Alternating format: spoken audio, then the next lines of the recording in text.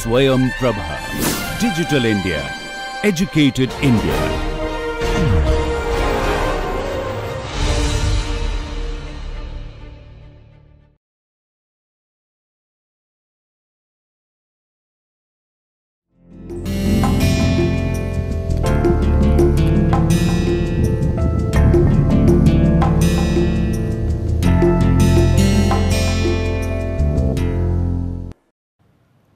Welcome.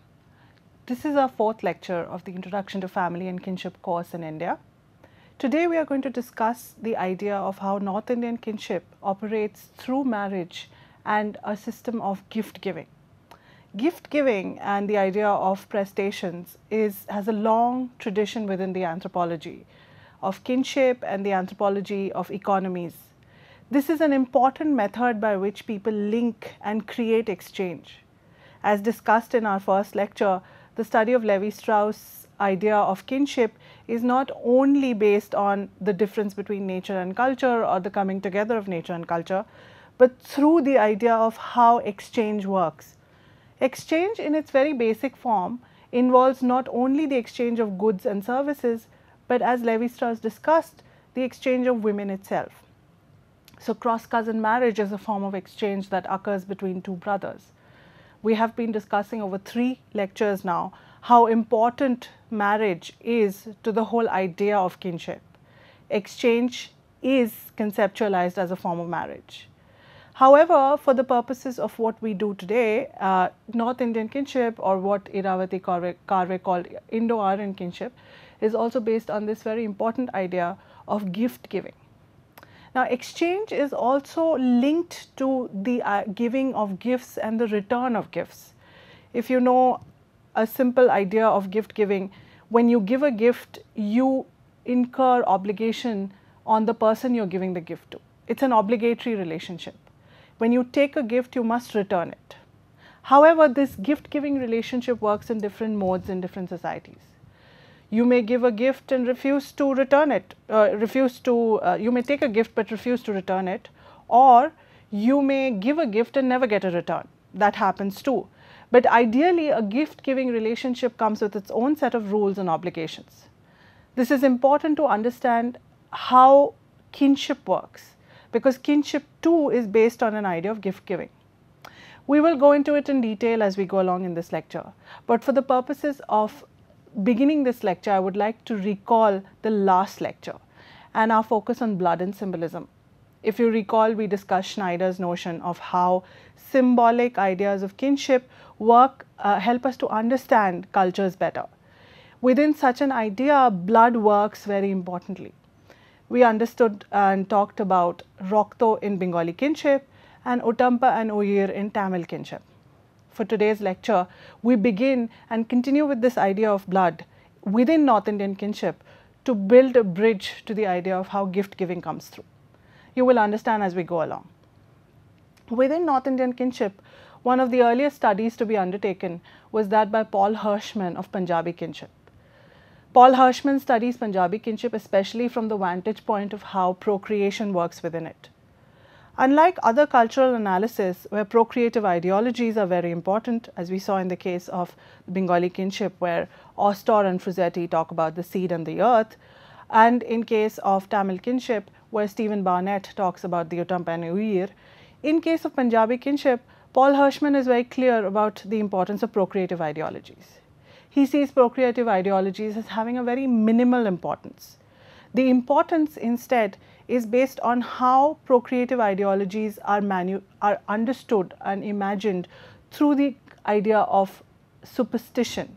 So conception within Punjabi kinship is not as detailed or as imagined as it is in Bengali kinship. This is particular because this means, according to Hirschman, that Punjabi kinship encourages and gives importance to both the mother and the father's contribution to conception.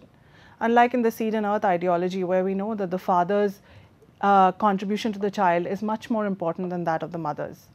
In case of Punjabi kinship, interestingly, both mother and father have equal contributions to make, both in the act of the conception and in the birth of the child. However, what is important for Paul Hirschman is how superstitious ideas work through these conception ideologies when there is none. So for instance, there is a big body of work which encourages couples to think of giving birth to a boy. This is also seen according to T.N. Madan's study of the Pandits of Kashmir, but we'll come to that later. So for instance, copulation on the right side leads to the birth of a girl, and on the left side leads to the birth of a boy. These are folk notions and superstitions which are nonetheless very important in how a culture constructs its idea of passing blood and identity. Also within Punjabi kinship, the idea that the post-conception, the first face that the mother sees determines the health and the makeup of the child is very important. Ideally, the first face you see is that of your husband, but it might also be of your mother-in-law in a joint household. That makes up how the child will be born. These are again very interesting ideas through which culture navigates its own sense of progeny and descent. Hirschman's study of Punjabi kinship in that sense brings forth an idea of a more egalitarian system. However, it's not as egalitarian as it seems, as we know that sons continue to be privileged within Punjabi society and kinship. What is of importance is how the biological and the social are navigated in North India. Here, no one better than Veena Das constructs a much more nuanced theoretical notion of how Punjabis and North Indians think of their kin ties. In Veena Das's seminal piece called Masks and Faces, she looks at how the biological domain of kinship and the social domain of kinship interact. For her, it's very important to understand that North Indian and Punjabi kinship try to bring together a symbiosis between the idea of nature and culture. Yes, we are back to the idea of nature and culture as Levi-Strauss discusses. Because we are constantly mediating with the idea of nature through cultural and social categories, we can never really do away with these categories within the study of kinship. How does Veena Das understand and develop this notion? She suggests that the social construction of the natural tie is essential in the way it is hierarchized.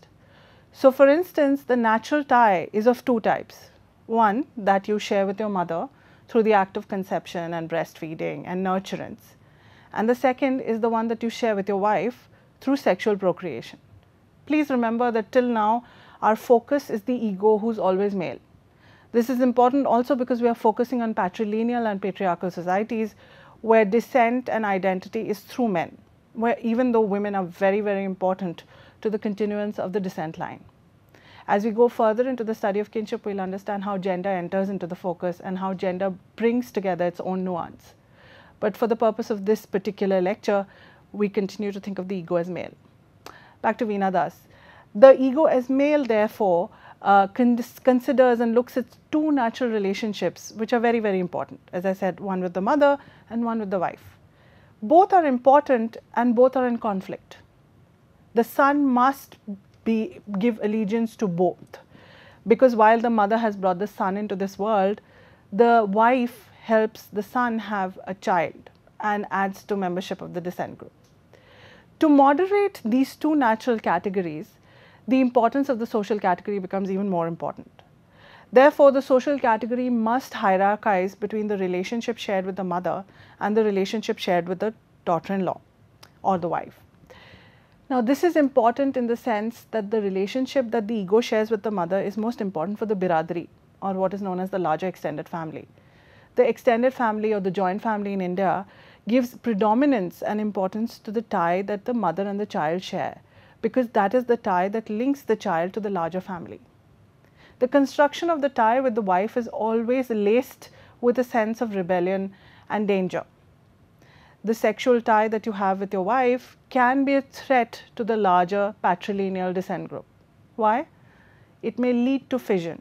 We all know that partition in joint households is necessitated by sons breaking away from the joint household. Many people usually blame the daughter-in-law for such a breakup. The daughter-in-law instigates the husband to break up from the larger family tie. This is also important considering what we've been talking about till now, that the patrilineal group depends on the coming in of wives from other households. Even though they may bring in the young girl who becomes part of the household of the husband, her relationship to her husband's kin is always fraught and conflicted. This is because the tie of marriage within Hindu society depends on the breakaway of the girl from her natal kin. We will discuss this further as we go into T.N. Madan's study, But for the purposes of what we are talking here, it's important to understand that Veena Das builds on this idea of conflict and fissure to think of how Punjabi kinship is actually discussed and built on. It's not always that kinship is only about bringing together. We must understand that kinship depends to a large extent to ties of conflict. In fact, kinship is endemic and filled with ties of conflict. Fissure is very much a part of the way in which kinship is built. To understand how this kind of friction works, Veena thus builds on this idea of masks and faces.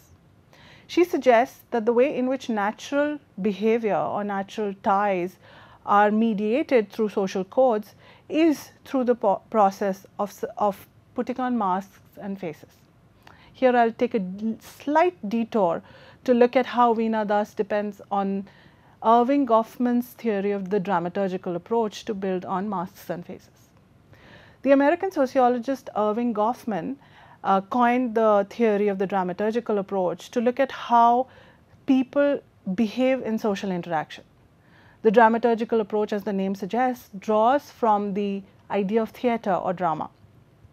Erving Goffman suggests that people have two sets of interactions that they mediate, one in the front stage and the other in the backstage. The front stage is the relationship that you put in. It is a front, it is a mask that you put in most of your social interactions. The backstage, on the other hand, is where you prepare for the front stage. This is an important distinction. Goffman looks at this kind of interaction in places such as the asylum, which are total institutions, where people may enact as per the rules of the institution and may do something else privately. Goffman also looks at how the dramaturgical approach affects the way people manage things like stigma.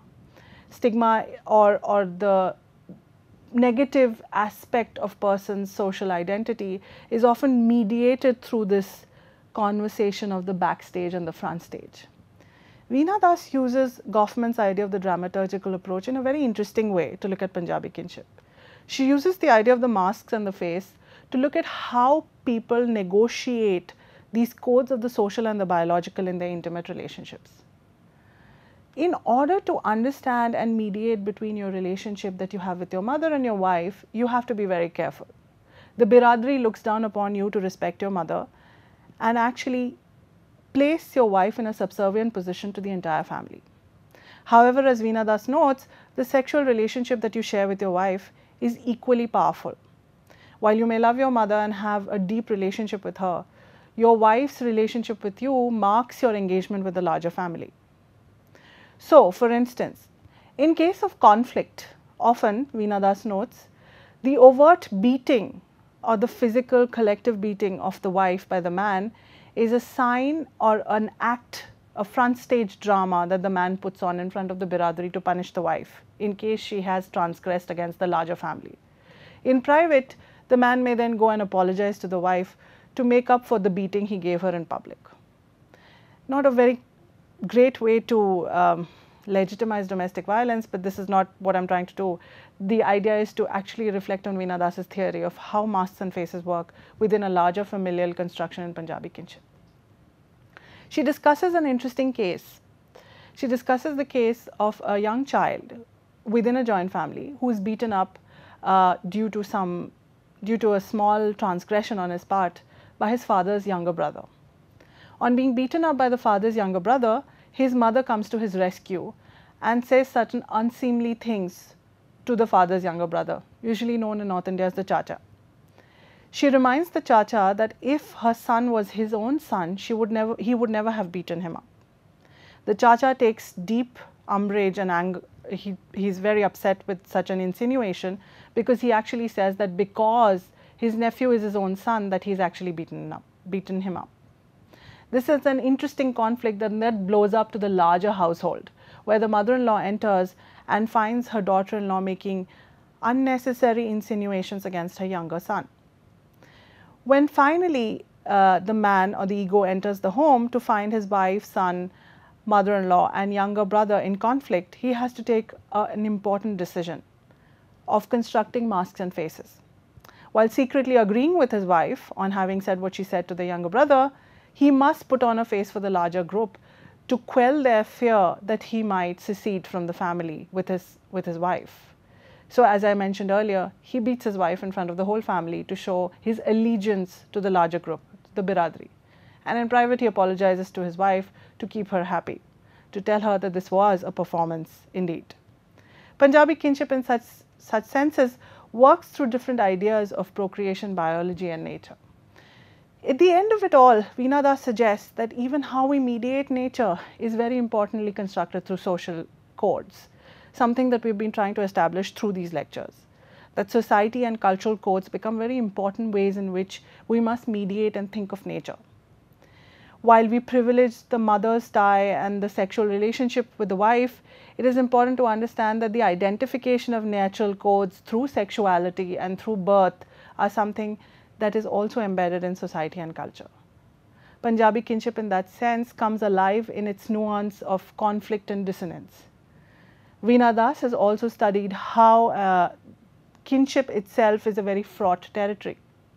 In extending her study of Punjabi kinship, she looks at how national honor and codes are fought through the idea of kinship as well.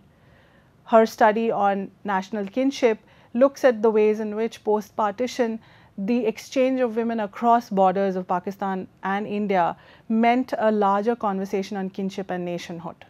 That kinship is not only restricted to our intimate domains and families becomes even more important in how we mediate ideas of biology and culture. In her analysis of partition documents which dealt with the exchange of women from Pakistan and India, Veena Das finds both countries mediating the exchange through identities given to women as wives and mothers and daughters. It is not about the woman who has left or been abducted, but about her identity within a familial setup that becomes the most predominant node of her exchange. So even though a woman who has been abducted across the border now has a family there, she must be brought back and wrenched back to the same household in her natal country, whether it's India or Pakistan. This involved a lot of emotional distress and violence, but the idea of it was that all reproductive women must be brought back to the fold from where they must be married into effectively proper social families from where good progeny can be produced. This is essential to how we think of nature.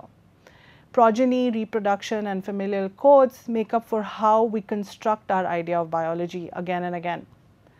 As we go further into the idea of kinship and family in India, we'll understand that biology forms the undercurrent to what we think of regarding the family. However, it's not biology in its seamlessness, but the way culture and society brings up biology.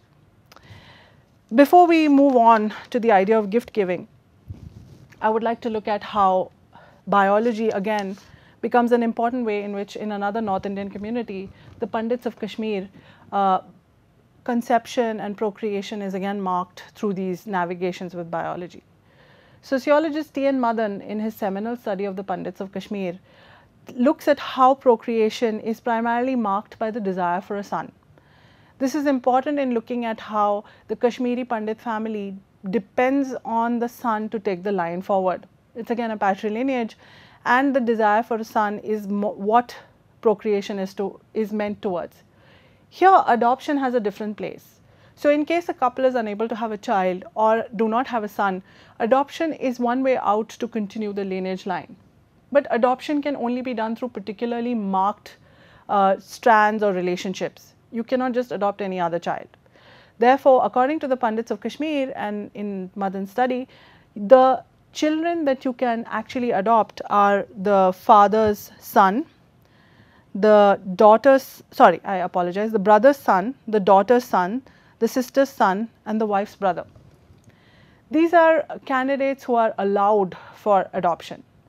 You may also adopt a daughter to fulfill your duty as a Hindu householder to actually have a daughter to gift in Kanyadan.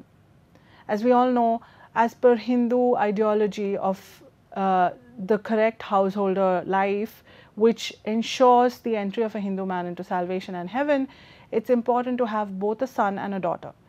The son is required to carry the line forward and to burn the funeral pyre, and the daughter is required to be given away as a pure gift in the form of the Kanyadan. As per strictures, both elements are required to live life as a householder. In the absence of either or, amongst the Pandits of Kashmir, adoption must be mediated through particular codes. Adoption at the end of the day is not true kinship according to the Pandits. We are again at odds as to what true kinship really is. But here, according to T.N. Madan's study, the Pandits of Kashmir must mediate adoption in a way in which it fulfills the codes of biology, going back to what Veena Das has discussed. Therefore, a particular kin can only be adopted. Now, within such an enterprise, it's important to understand how the mother's brother can also be adopted.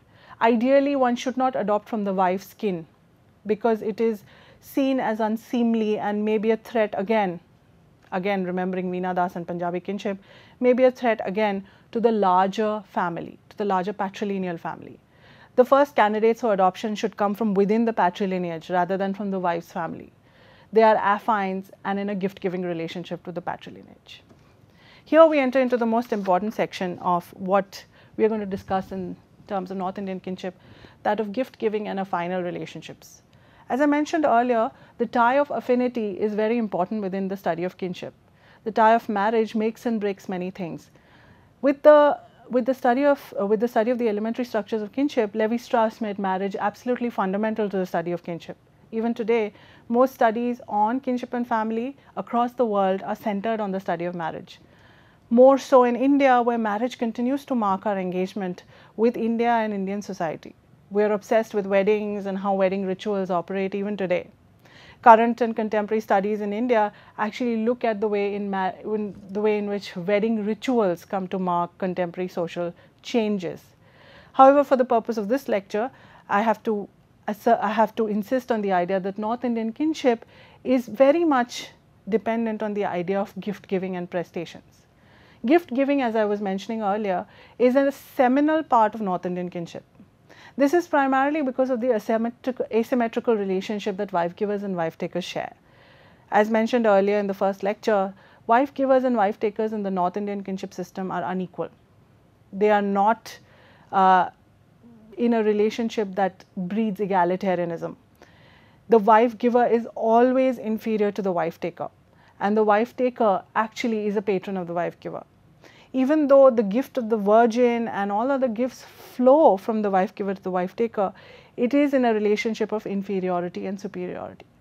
Thus, we must understand how this relationship of wife giving and wife taking marks our understanding of North Indian kinship. T.N. Madan begins with the study of the Kashmiri Pandit and refers to three groups of relationship that are important for the ego. The first is that of the agnatic kin, the second of the non-agnatic kin, and the third of affinity. Agnatic kin are those who are linked by blood and in the same descent group. The non-agnatic kin are the relationships shared through in-marrying wives, who, as we will see, become very, very important to the study of Kashmiri Pandits. And the third is the tie of affinity, which you share with those you give wives to and take wives from. Amongst the Kashmiri Pandits, the women are first and foremost to be identified as wives. Nowhere else within cultural understanding in India is the woman only the wife. The woman is also the mother, the woman is also the sister, the woman is also the daughter. Within Indian culture, the woman is first and foremost the mother. Her status as the mother and her identity as the mother is the most important. Amongst Kashmiri Pandits, interestingly, the woman is first and foremost the wife. She is the wife first and the mother, daughter, sister later. This is interesting because it establishes the idea of exchange between two families. Someone has given the woman as a wife and someone has taken her as a wife. In understanding how she is predominant as the wife, we must look at how the Kashmiri Pandit family is broken up. So, at the center is the Gada, or the ego's intimate household, which is also known as the Parivar or Chula. For all of you who do not understand the meaning of Parivar, it means family, and Chula is the hearth where food is cooked. Linked to the Gada is the brother's Gada, which may be in the same neighborhood or perhaps in the same house in another section. And the gara of other kinsmen, cousins, uncles, mother's brother. These link the ego together into a larger group. This group is known as the kotamb, or one's extended family.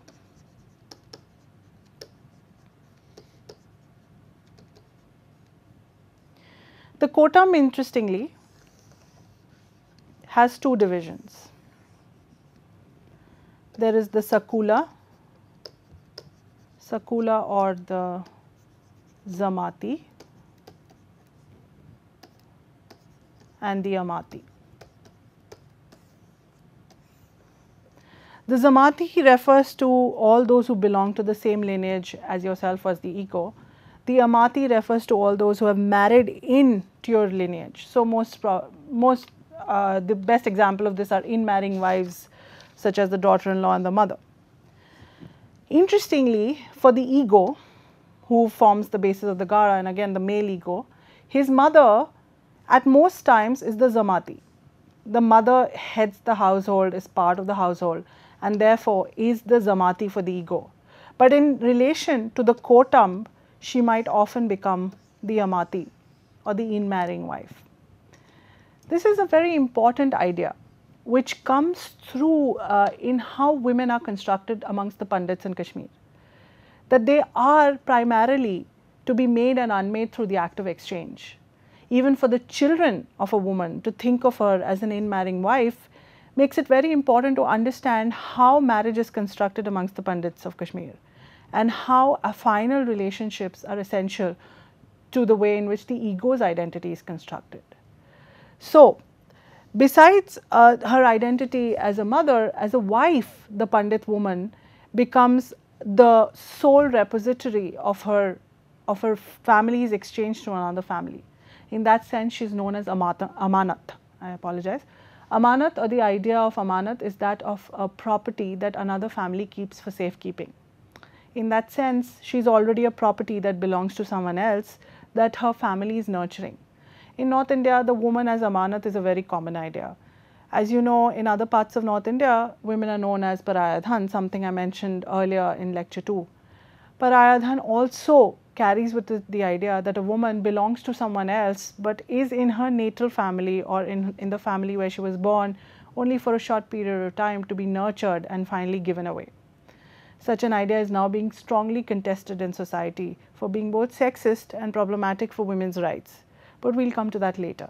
For the time being, such a structural idea carries with the notion that as a wife, the Pandit Kashmiri woman can leave her gara, her father's family, and go and join her father's gara.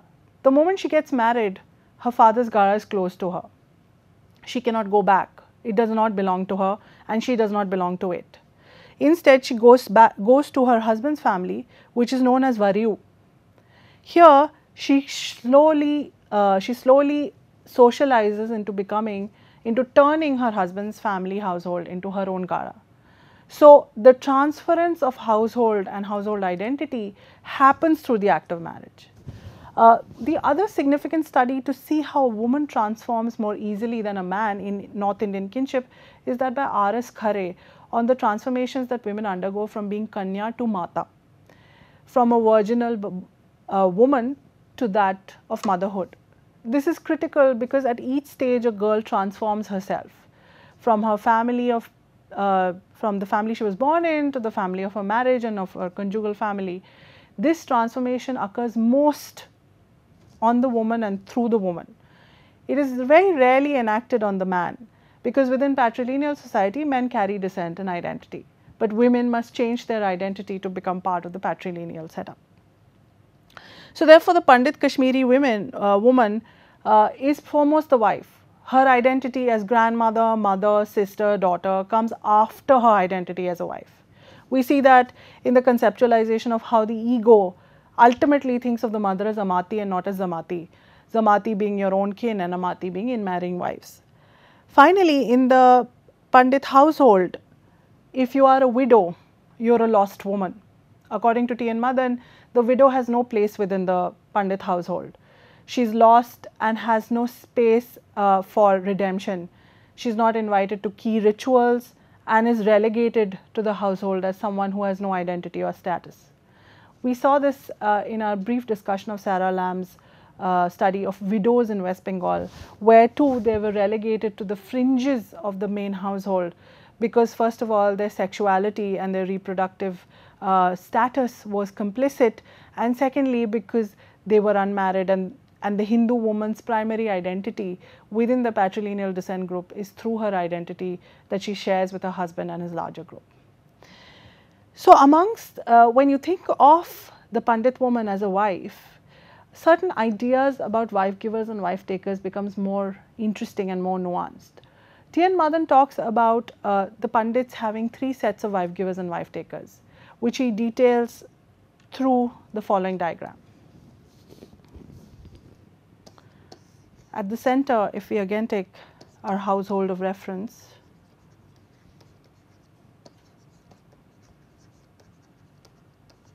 that belongs to the ego. The household of reference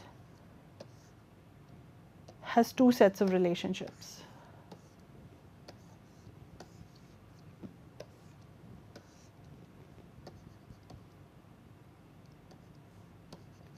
One is with the wife givers who give them wives, the other is with the wife taker to whom they give wives. However, these 2 groups have separate relationships with other groups. So, for instance, this group may have a wife taking relationship with other wife givers, and the same group might have a wife giving relationship to other wife takers. Similarly here, this group might have a wife taking relationship with other wife givers and a wife giving relationship to other wife takers. This basically means that this whole setup doesn't exist in a vacuum. The ego's family operates through other groups which are linked to each other in this giving and taking relationship. You may also give and take from the same family, unheard of but possible, but by and large you continue in an asymmetrical fashion. Therefore, for ego, family becomes bifurcated into 3 types: the mother's kin, the mother's brother's wife's kin who are not family, and the affines who are mother, sisters, husband and children. Let us think about this further. For the ego, his family through the mother's kin becomes very important when we look at rituals and rites of passage. We look at that as we go along.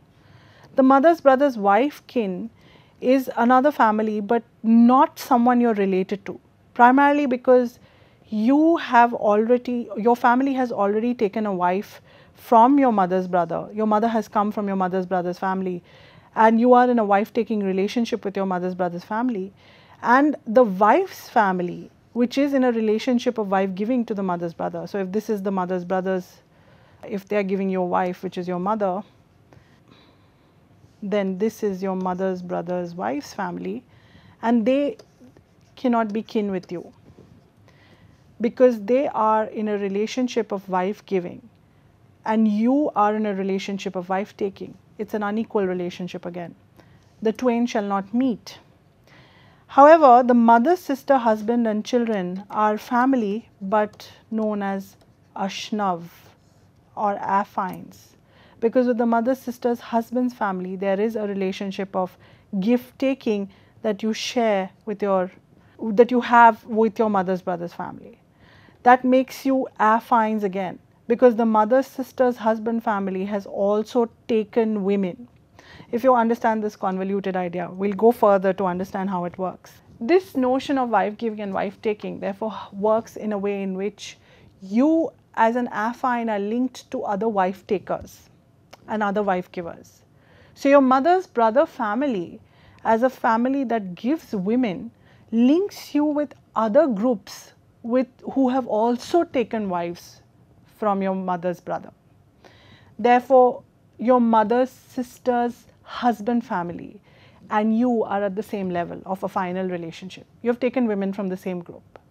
However, your mother's brother's wife's family is not equal to you, and you cannot call them kin either through affinity or through the ties of blood, because they have given women to your mother's brother, which is an asymmetrical relationship. You have not given women to your mother's brother's family, you have taken from them. So therefore, the relationship does not exist. However, most importantly, your mother's family is your closest kin, because your mother's family gave a woman to your mother's brother's family, just like your mother's brother gave a woman to you. But they are family through the linkages of blood as well. It's a complicated idea, but that works through the idea of giving and taking. Giving and taking, as I said earlier, like gift giving, incurs credit and debit. In Levi-Strauss's notion of exchange, when you take women, you incur credit because you have to give a woman back. When you give away a woman, you incur debit because you must bring that woman back. It's an interesting way in which to think about marriage exchange, but it reminds you of how most of our relationships are also marked by an economics that we cannot run away from. The economy of the marriage system becomes more and more explicit in the North Indian system as we go into the idea of gift giving or dowry and dahej. In the North Indian system, marriage exchange is not just the exchange of women, but also the exchange of goods and services. Therefore, the Ashnav amongst the Kashmiri Pandits are a very important relationship of marriage. Amongst the Ashnav, two figures stand out as being very, very important. The first is the wife's brother, and the second is the sister's husband. Both men, but both having very different roles and responsibilities. The wife's brother, also known as the mother's brother for the ego, is someone who has a very important role to play in the patrilineage of the ego and his mother. The wife's brother must give gifts at all life cycle rituals. He must be present at life cycle rituals. He must give support and sympathy to the patrilineage, and he is a very, very important part of the family in terms of giving respect. So the wife's brother, interestingly, will always give respect to the sister's husband, and often to the sister's son, even though he is junior than the wife's brother.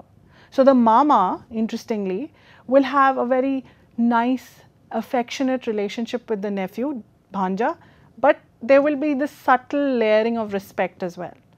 If you remember, in the first lecture I discussed Radcliffe Brown's joking relationship, where in Africa the mother's brother is also known as the male mother, replicating the relationship that mothers have with their children in a patrilineage. It is in many ways similar to what T. N. Madan talks about amongst the Kashmiri Pandits. The mother's brother is very important to the structure, but must show deference to the patrilineage. He must show deference to his sister's husband and to his sister's children. He must love them unconditionally, but he also must show them respect. This, on the other hand, is completely overturned when we look at the role of the sister's husband. The sister's husband, interestingly, is a different person. He must be given respect as he is a wife taker. He is invited to all life cycle rituals in his wife's family, but as an officiating senior. He does not have to give any gifts, but he must receive gifts. This is again replaying the unequal relationship that wife givers and wife takers have. So while the wife's brother is a wife giver, he must continuously give gifts through the lifetime, whereas a wife taker, because he takes wives, must receive gifts through the lifetime. The sister's husband is treated with great respect and deference, is often consulted in family matters. The sister's husband must be given due respect at all life cycle rituals.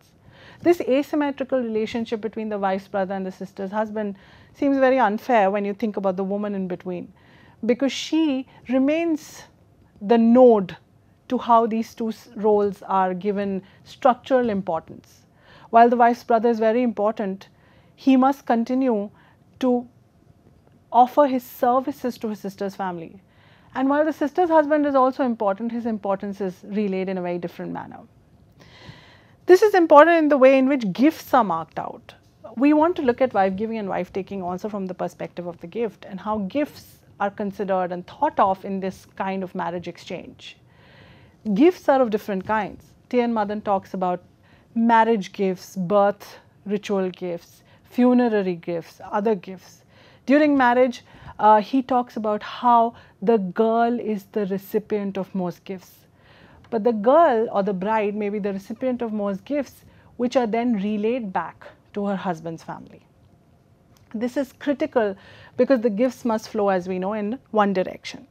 So the practice of hypergamy or marrying above your class and caste means that the groom's family becomes the center of great patronage. The dahej or the daan that the girl's family gives is to feed into the superiority of the groom's family. They must not only give gifts one way, but the groom's family must never think of reciprocating the gift exchange. They are not expected to give gifts back, they are expected to receive them. There is no sense of obligation or deference to the gift giver. In fact, there is a sense of entitlement, which explains why dahej or dowry is such a flawed system in itself, which involves inequality and deep exploitation. In a structural sense, the giving of the gift therefore entails the receiver to be a patron. You will never see the groom's side shy away from taking gifts because structurally they are expected to take it. They are expected to take it and not feel apologetic about it. This is different from gift giving as we understand it. You do know that when your friend gives you a gift on a birthday, you have to give it back on his or her birthday. That's just how it works. If you don't give the birthday gift back, your relationship is over. I'm being dramatic, but it is true about the gift giving relationship. You also know that a gift entails many different kinds of obligations. Therefore, in earlier anthropological studies, especially amongst the Trobriand and Islanders close to Australia, gift giving was a whole system itself, where certain tribes gave gifts and took gifts over a long period of time to maintain harmony and respect amongst each other. Thus, not giving a gift back is sacrilege.